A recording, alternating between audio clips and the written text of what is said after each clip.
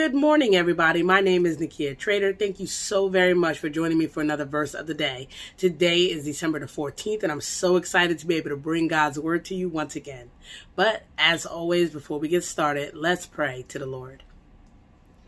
Dear Heavenly Father, we thank you in Jesus' name for waking us up and allowing us, Lord God, to see another beautiful, wonderful day you made.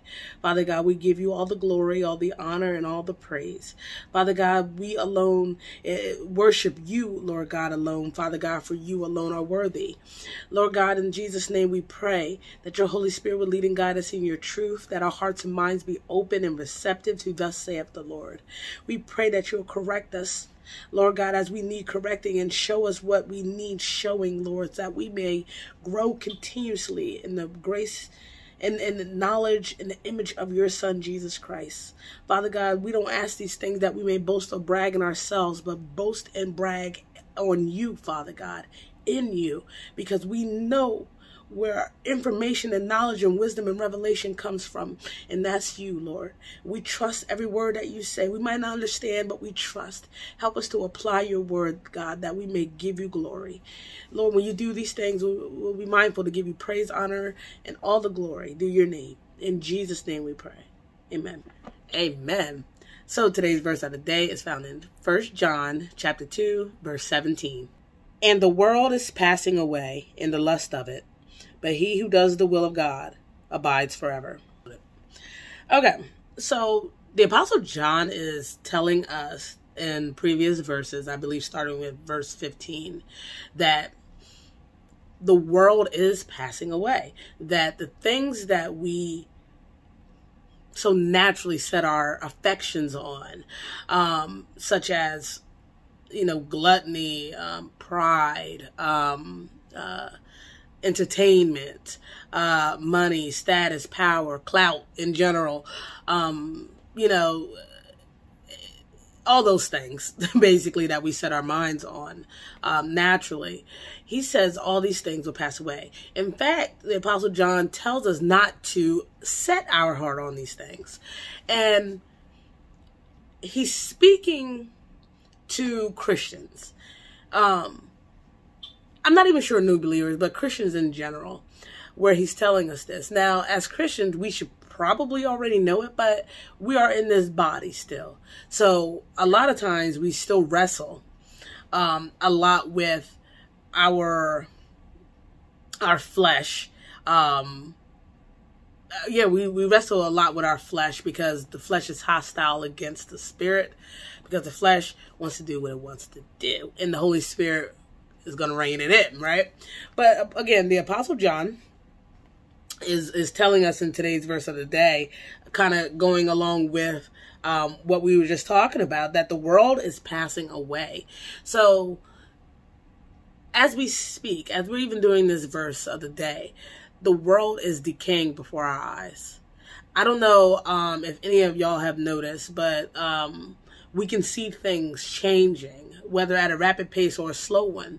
I can tell you things that I've noticed when I was a kid, and I'm only 32 years old, but things I've noticed when I was a kid, like 10. So like in the span of like 20, 22 years, I've seen weather change drastically. I'm not talking about tsunamis and random tornadoes, even though that has occurred, and random earthquakes in Delaware. I'm talking about seasons. When I was a kid, we had blizzards upon blizzards, okay? But in the last 10 years or so, we haven't had barely any snow that has fallen on the ground. In fact, our winters are quite warm. Our summers are excruciating. And it's just, I'm saying all this to say how much things are changing, and they're not changing for the better. They're getting worse. The earth is decaying.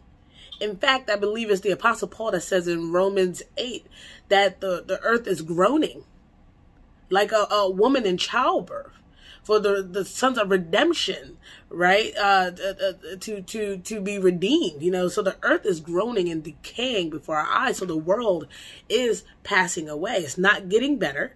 It's not, and these things are going to happen because of sin. The world was subjected under this bondage, under this decay that is enduring right now because of the sin of man. And John tells us that not only the world is passing away, but the lust of it.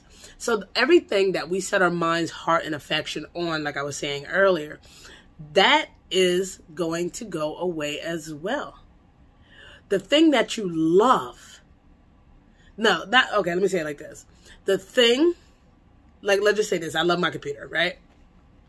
That computer is not going to endure forever. It's passing away. And my love of that computer is going to pass away as well. So all of that is going to pass away because it's temporary. It's temporary. Therefore, the Apostle John tells us, he who does the will of God abides forever.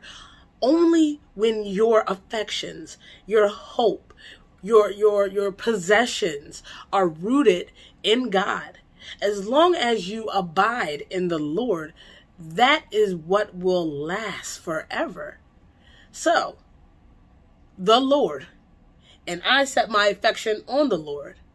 The Lord lasts forever, and my affections last forever because the Lord lasts forever.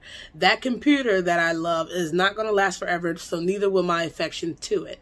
But when we set our affection on God, our hope, our trust, our everything, who we are, set it on God, we will know and be sure that because he is eternal and lives forever, so will our affection in him. So will our hope in him. God has no start, no ending. He's from everlasting to everlasting. Who he was is who he is and who he will always be. And brothers and sisters, let us not put our confidence in things that are going away. Only put it in God himself, because only he is eternal. Thank you so much, brothers and sisters, for tuning in for today's verse of the day. I hope and pray you come back tomorrow for another one. And until then, may God bless you. Have a beautiful and wonderful day. Bye.